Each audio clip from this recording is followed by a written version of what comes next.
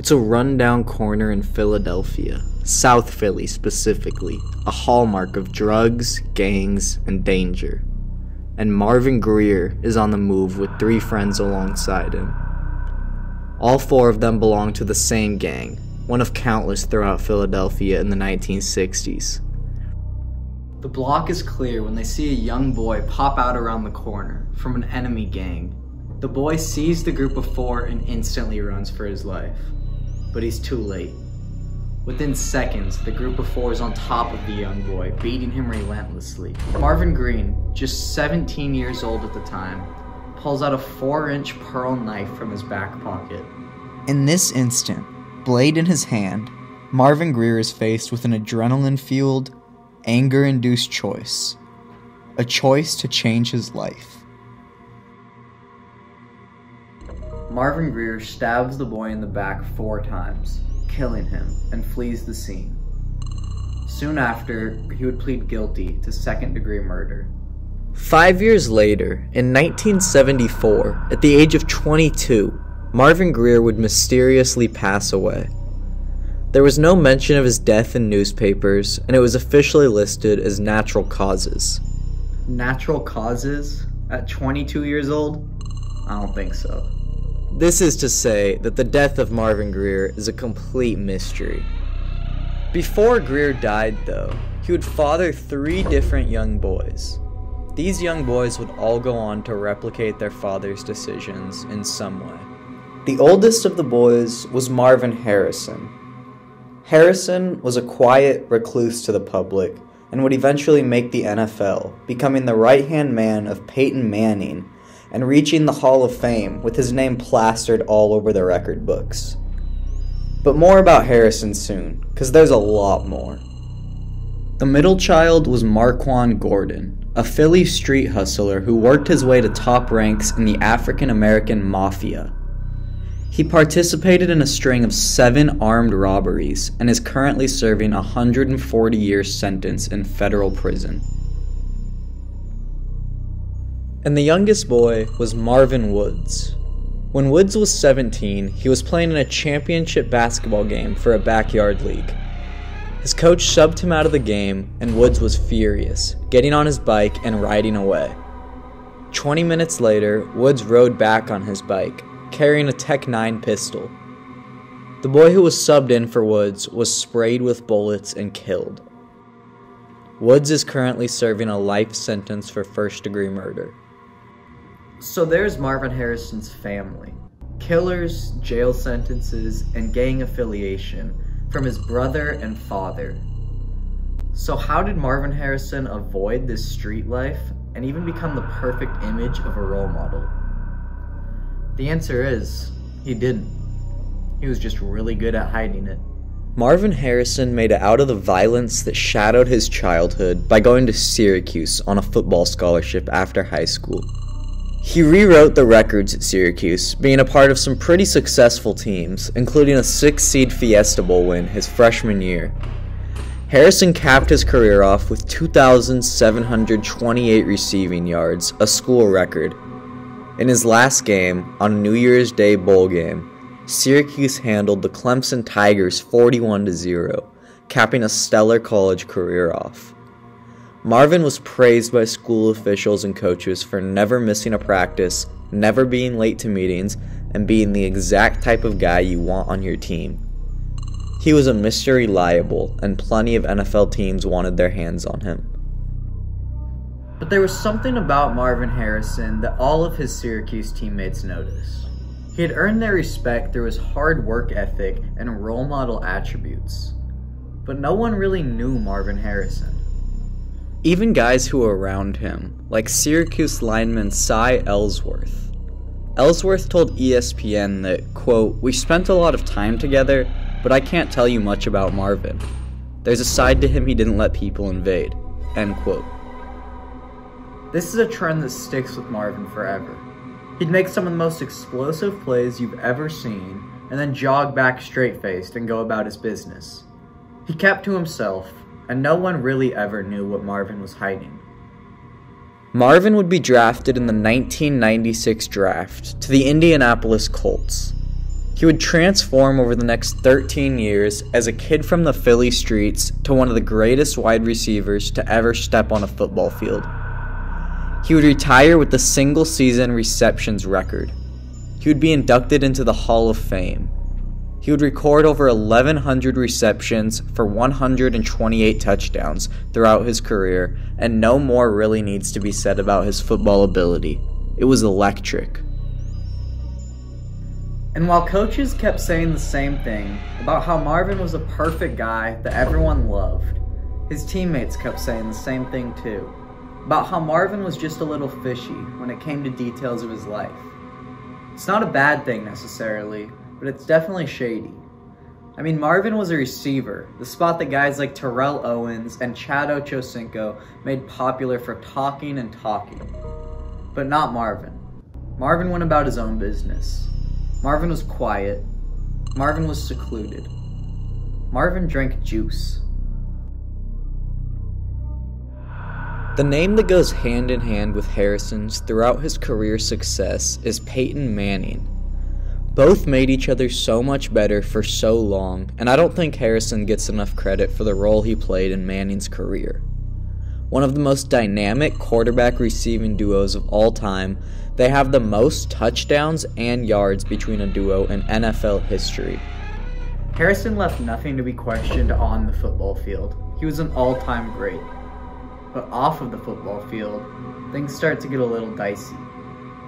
In 2009, everyone would start to find out that Marvin Harrison escaping the street life that plagued his family just wasn't true. Sure, he had just ended a $67 million contract and retired from the NFL. But quite literally right after Marvin Harrison retired from the league, he went back to the streets. Harrison was at Playmaker's Bar in his hometown of Philadelphia, a bar that he owned himself. He was just a couple months removed from retiring from the league. Harrison was getting his hands dirty and helping out his staff around the restaurant.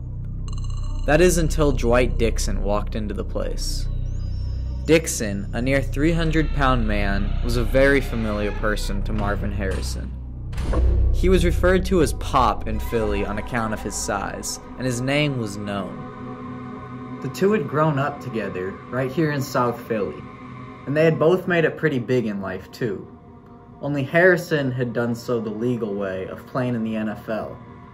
Pop, on the other hand, had become one of the biggest drug dealers in the state, and he was not welcome at any establishment that Marvin Harrison owned.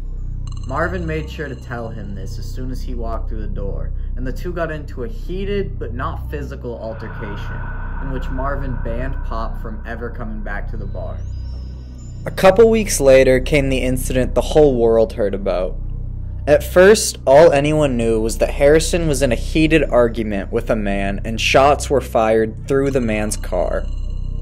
That man was Pop. Details were sketchy at first.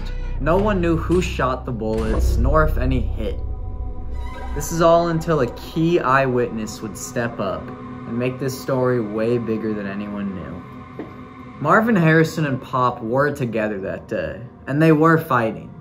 In a near empty parking lot in South Philadelphia, they were tossing insults, threats, and accusations back and forth at each other.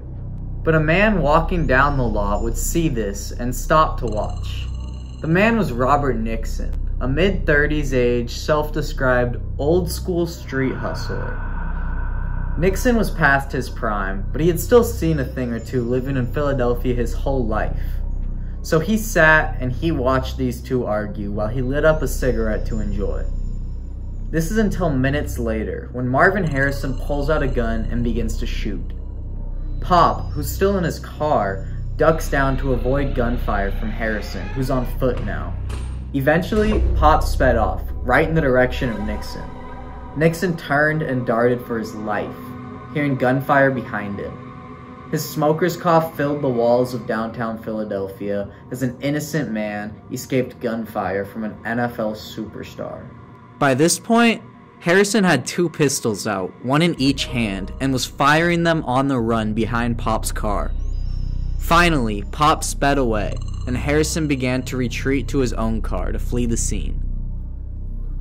Robert Nixon, the witness, realized the coast was clear and retreated back to his car, which was parked near the scene of the crime.